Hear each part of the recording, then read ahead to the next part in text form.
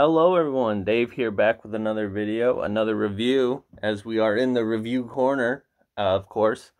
And today, we're going to be taking a look at Attack on Titan, No Regrets. And much like a No Regrets tattoo, this is something that you get because it sounds cool on paper. And then 20 years later, you look at it and you're like, why the hell do I have this? This is so stupid, and I hate it so much. Obviously, a little embellishment there on my part. I apologize. Because this really isn't that bad of a 2-volume series. But it's a little kind of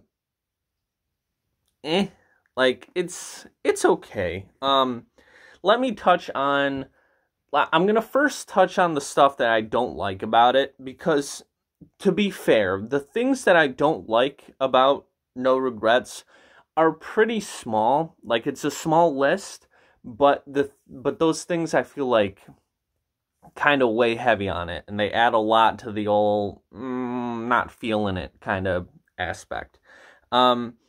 It's boring. It's very boring. I read this back when I got it a few years ago, and I reread it in preparation for this review. And it took me, it's only 2 volumes, and I am a slow reader, but this still took me a minute to finish, because I was bored reading it. And I guess maybe because I knew what was happening, like, so, you know, nothing was new to me because I had already read it. But even when I had initially read this a few years ago, I'm like sitting there kind of like, okay, when is, you know, is something gonna, oh, okay, that's kind of cool, that happened, yeah, okay, neat. And then, you know, it's just kind of, it kind of weighs a little heavy. And another thing that I don't necessarily think I can blame the manga itself for, but this is a prequel, and obviously it's very difficult, well, not just difficult, it's impossible to go back and change something that's already been written or already made. So, you know, you can't obviously go back and change bits and pieces of Attack on Titan to fit what this story, you know, says or explains.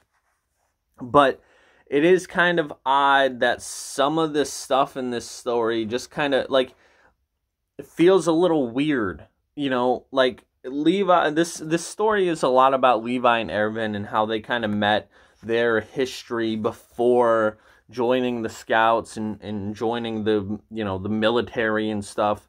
But, like, you know, you read this and you're like, there's no way Levi would have joined the scouts. Like, I get, and again, I don't want to spoil anything because I like to, you know, leave my reviews with, you know, leave something to the imagination. So if you take my thoughts and want to give whatever I'm talking about a shot, there still is a reason to do that. I'm not just going to sit here and explain every little thing.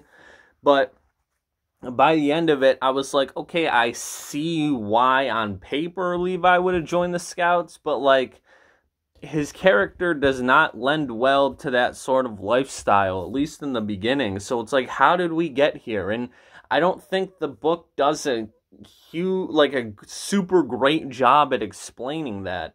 It's just kind of like, Levi's this character, and then all of a sudden he's not, and it's like, oh, he's this scout guy, he's super good and cool and stuff. And well, yeah, Levi's a cool character, and I don't dislike him, but I feel like I feel like No Regrets could have done a little bit of a better job explaining what exactly led Levi to be this, you know, him and his homies growing up in this kind of slums area. He initially steals the, what the fuck is it called again? I forget, the ODS gear, isn't that what it's called? Something like that. I don't remember. But he initially steals that, and then they track him down, and, you know, then it kind of leads to, like, hey, you gotta repay us, whatever. But it's like, you know, that doesn't really, I don't know, I feel like it kind of conflicts with his character, and I get that they were trying to tell a story of, like, oh, Levi was this completely different guy, and then he changed and became, you know, who we know and love in Attack on Titan. But again, I just don't think the book does a good enough job of actually explaining why. I mean, anyone who's read No Regrets is like, Dave, it's because of this reason. And I don't want to explain that because it's kind of a bit of a spoiler. But I still don't really feel like that reason was that good. You know, I don't know. Maybe that's just me, but like, if that happened and I'd be like, dang. Like, if anything would make me not want to be a scout more, because it's like, oh, this is what's going to happen if I join the scouts? No, thank you. Like, I don't know.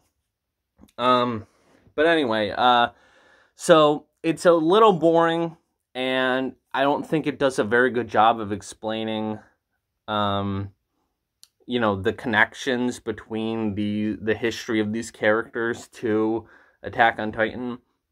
And those two things, even though it's only two specific grievances I have, they kind of leave a lot to be desired with this manga. But again, I know I made my silly little comparison in the beginning, but it's really not that bad. It's just kind of bland. It's kind of a little eh.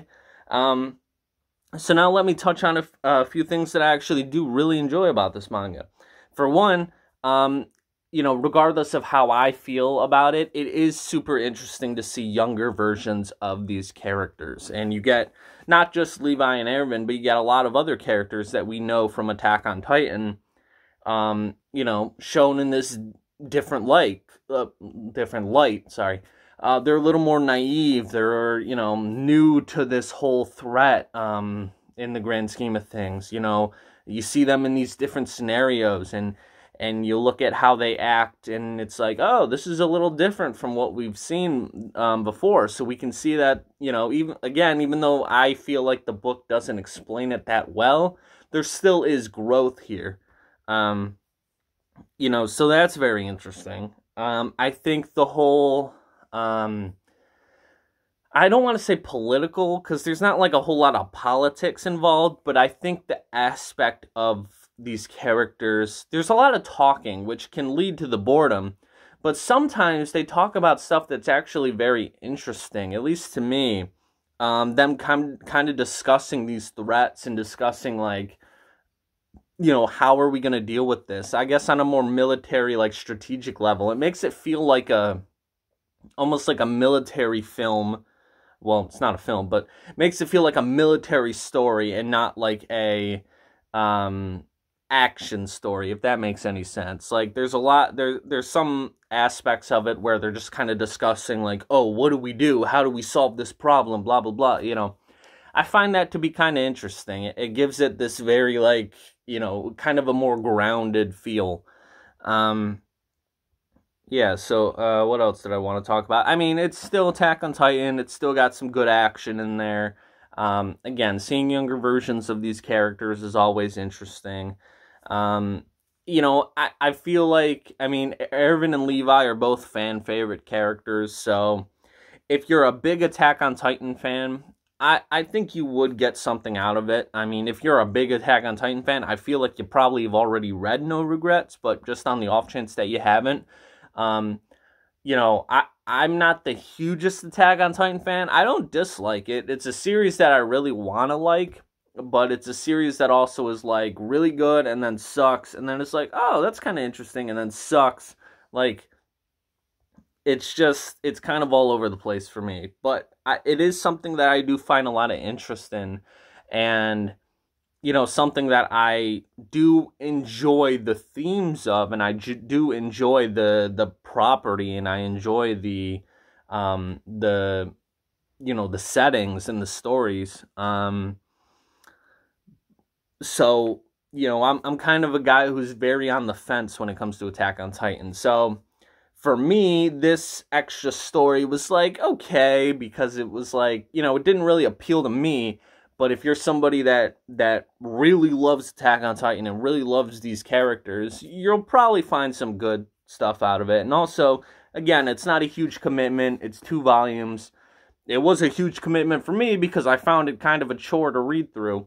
But it is cool. It is good. For those who like it. It was okay. Honestly, at the end of the day, for me, it was alright. There are some good stuff about it, like I mentioned, but there are a few things that I didn't like, and those things weighed a little heavy for me. So, yeah. But anyway, that was Attack on Titan, no regrets. I hope, I feel like I come out of every review that I do being like, wow, I didn't really say anything, but I still talked for 10, 20 minutes. But at the end of the day, I just like to try to express my thoughts and how I feel about a certain property without really going too heavy into spoiler territory, because like I said, I want you guys to be able to take something from my videos, and, you know, if you hear what I say and think, that's not for me, then that's fine. Or if you hear, listen to my videos, hey, maybe I'll give this a shot. I didn't sit here and explain the entire thing to you, so there's still something to take from No Regrets if that's something you're interested in. So I hope you enjoyed it. With the long weekend, Memorial Day, by the way, happy Memorial Day to everybody. Hope you enjoy the long weekend. Hope you, have a good time. Hope you're safe, healthy, everything like that. But with the long weekend, I plan to get a couple videos recorded so we can keep pumping out some content. So appreciate it very much. Thank you for watching. I'll see you guys in the next one. Peace.